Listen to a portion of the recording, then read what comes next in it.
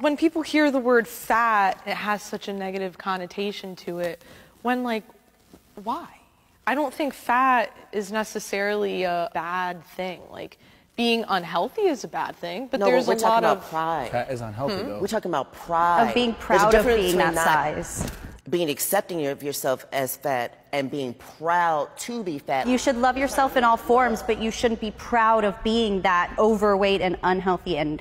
It's nothing to be proud of. Yeah, it's not something really to be proud of. Of. It's something to accept and love yourself for and not beat on yourself for. I think but you can be proud of it. There's some people that are fat or overweight and they love it. No, that's proud to be who they are. That's proud of their body. Like, oh, look how much I can eat. Oh, I can put my fat on top of a car. Now, this coming up on the layers that I'm growing and that is accumulating on my body that's causing me to have heart disease and all these other things, that's the pride that I have. Like being proud to be the 1,000-pound woman. Well, yeah. Is that you getting government checks and things like that? That's an extreme.